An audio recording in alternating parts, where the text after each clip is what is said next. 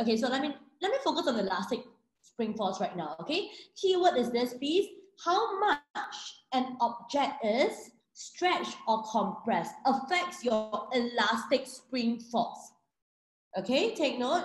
So the length of the spring, I believe you guys know, is the original length plus the extension. Okay, take note. Look at your graph. Did the question give you extension or is it the length of the spring? It makes a difference. Okay, so when you don't add anything, okay, it won't start off with 0 because the length of the spring, I mean, there will be a length lah. All right, Ken? So how do we determine how elastic an object is?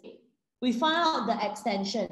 We found how much the spring extend by. Okay, Ken?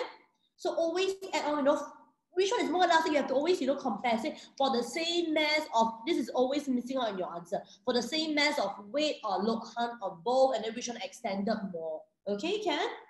You need to know how to identify between a spring that is fully stretched, okay, versus overstretched.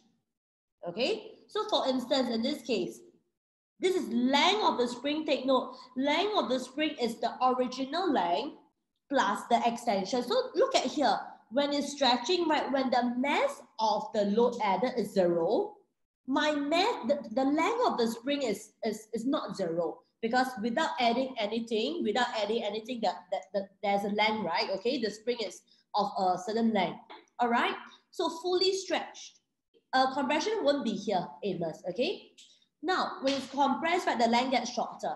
Okay, so in this case, this would be the one that is fully stretched. See, it has reached its maximum, fully stretched already. Now, it cannot go back to its original length already. So in this case, it will have been overstretched, okay? All these are found in your forces notes, overstretched. Spring will not return to its original length after the weights or loads are removed. So I believe right now, at this point in time, you guys are very familiar with the 3 rules of magnetism. Magnetism can act at a distance. There's no need for contact. Can pass us through non-magnetic materials. You attract your magnetic materials. You should know your steel, iron, nickel, cobalt. Okay, so anyway, why the magnet clip can remain floating in the air? Okay, why? Okay, so there's a simple example. Your magnet, your paper clip, your paper clip definitely must be a magnetic material. Okay, in this case, you have your non-magnetic material because magnetism can pass through non-magnetic material. Am I right? Correct. Okay, so it applies, second rule.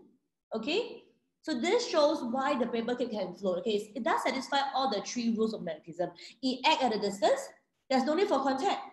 It's able to attract your paper clip. Your paper clip must be a magnetic material. Non-magnetic material, which is your paper.